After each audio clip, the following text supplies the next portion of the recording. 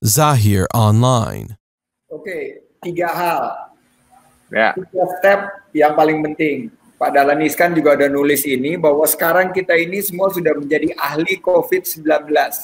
Wow. Kita udah baca semua riset tentang COVID-19. Kita tahu bagaimana yang disebut sebagai epidemiologis. Dulu nggak ada yang tahu apa itu epidemiologis. Kita tahu juga bahwa virus corona itu bentuknya seperti apa dan lain sebagainya.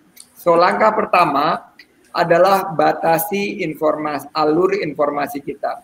Fokus kepada informasi yang kita percaya, fokus dari informasi yang memberikan berita-berita yang positif dan membangun optimisme.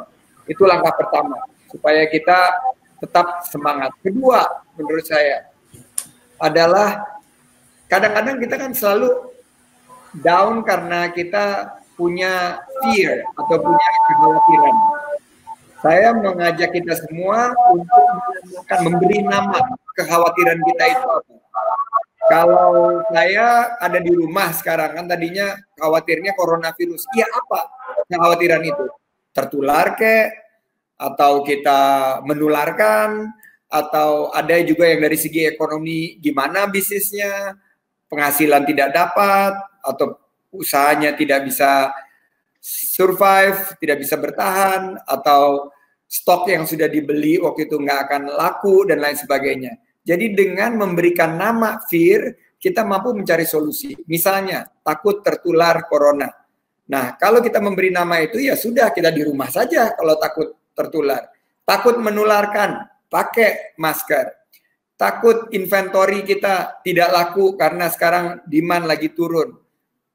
Dengan ekosistem, dengan jejaring, dengan seperti Mas Nofi, kampung marketer, kita minta bantuan daripada jejaring kita untuk memasarkan produk-produk kita.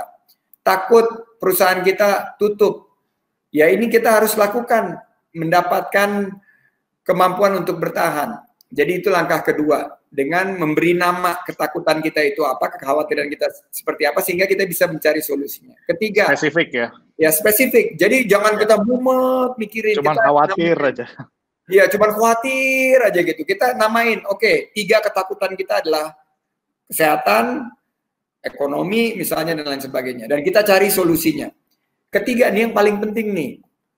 Yang paling penting adalah talk to the expert.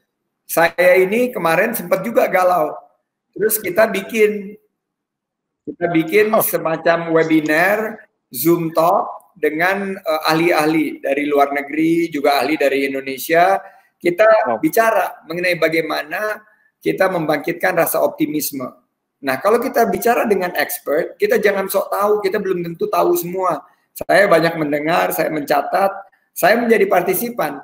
Saya melihat bahwa ternyata kalau diberikan ilmu dari orang yang lebih mengerti, kita akan mampu lebih cepat membangun optimisme. Dan terakhir menurut saya, ciptakan rutinitas baru. Karena ini adalah the new normal.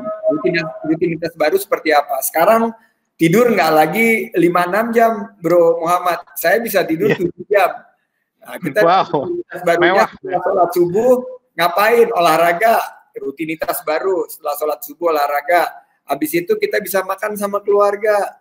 Pastikan, saya ada Sulaiman, ada Mpok Nur, kita duduk sama-sama. Ini rutinitas baru kita. Apalagi rutinitas baru berikutnya. Bikin Zoom call dengan gurunya anak kita. Ya, kita lakukan seperti itu. Ini rutinitas yang baru. Olahraga kita buat di atas jam 7, jam 8 supaya dapat sinar matahari. Kita lakukan sekitar rumah saja. Terus kita lakukan juga rutinitas baru, yaitu mendapatkan informasi-informasi yang tidak berkenaan dengan COVID-19. Misalnya informasi tentang leadership, informasi tentang investasi, informasi tentang keadaan ekonomi dunia yang ada hubungannya sama COVID-19 maupun tidak ada COVID-19.